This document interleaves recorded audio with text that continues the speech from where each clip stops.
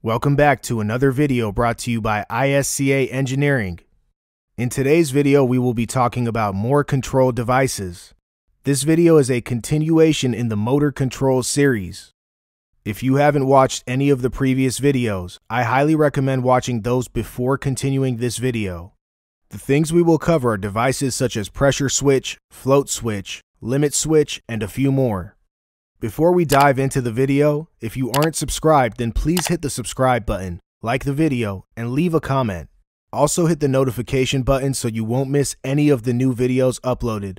If you haven't seen the last video or have simply forgotten what a control device is, let's refresh what they are.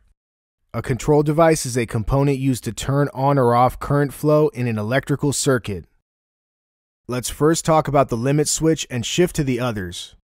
A limit switch is an electromechanical device that can be used to control machinery as part of a control system, as a safety interlock, or even used to count objects passing by. Because of their reliability, high accuracy, and repeatability, they can practically be used in any industrial setting and are also able to control multiple devices. Most limit switches are composed of three main components. These components are the actuator, the body, and the terminals. The actuator is the part that comes in contact with the target.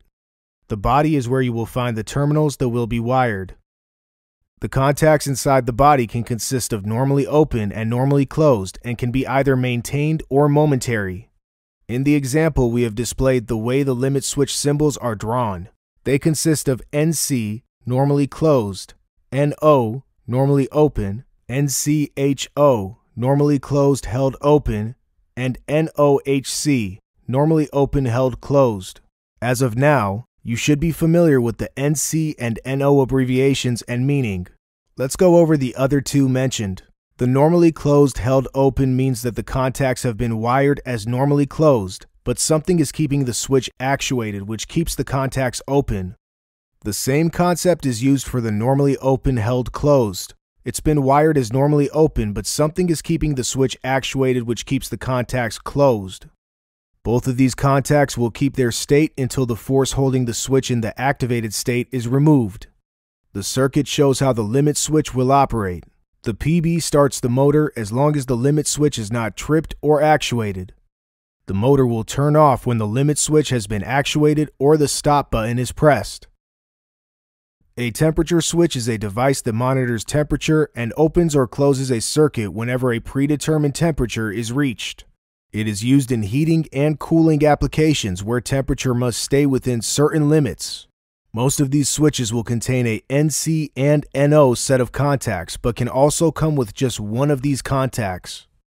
In the example provided, when the selector switch is positioned in the auto position, the temperature switch will open and close accordingly to the predetermined set temperature.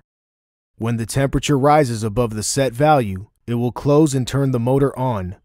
When the temperature drops below the preset value, it will open the contacts and de-energize the motor. Pressure switches are devices used to monitor and control systems that use pressurized fluids. When a certain pressure has been reached, depending on the set value, it will make or break a circuit. In the circuit provided, whenever the switch is closed, the compressor will turn on. After the pressure reaches 60, the first pressure switch will open.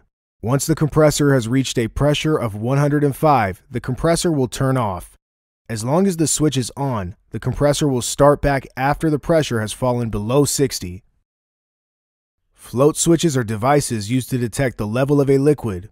It can provide automatic control for motors that pump liquid from or into a tank.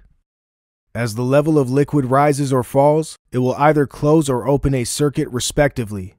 Due to its reliability, it's one of the most frequently used devices used for monitoring liquid levels. The way it works is utilizing a magnetic reed switch, which consists of two contacts sealed in a glass tube. When a magnet comes close to the two contacts, they become attracted to each other and touch, allowing current to pass. When the magnet moves away, the contacts demagnetize and de-energize the circuit. In the circuit, whenever the float switch reaches a preset low level, the float switch contacts close and activate the motor. The flow switch is the last device being covered.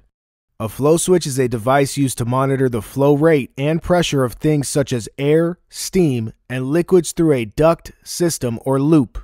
The circuit provided shows the way a flow switch is drawn and operated.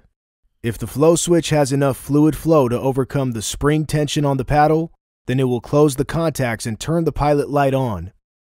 There are many different types of flow switches, but the working principle is quite the same. The majority of them have a paddle or magnetic trigger of some sort, which is connected to a circuit and placed through the channel where the substance will be passing through. The paddle is rotated by whatever substance is passing through and sends a signal back to a transducer. The transducer takes the signal and passes it to a transmitter. The transmitter measures this reading against a predefined set of parameters and performs whatever signal or action is required to adjust the behavior of components and mechanisms. That concludes the control devices mentioned in the beginning of the video. Knowing how control devices work and are used will help you in choosing the right control devices for your application.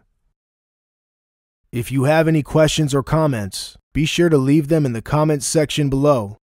In the next video, we will be looking at sensors. Follow us on Instagram and Facebook at ISCA_engineering_. The links will be provided in the description.